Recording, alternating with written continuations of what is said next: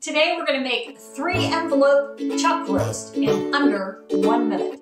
First, grab a 3-pound chuck roast or any other kind of roast you like. Put it in your crock pot. Get 2 cups of water.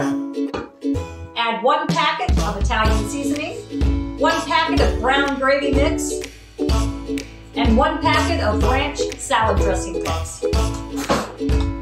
Mix it together, pour it over the meat, cover and cook on low for 8 hours.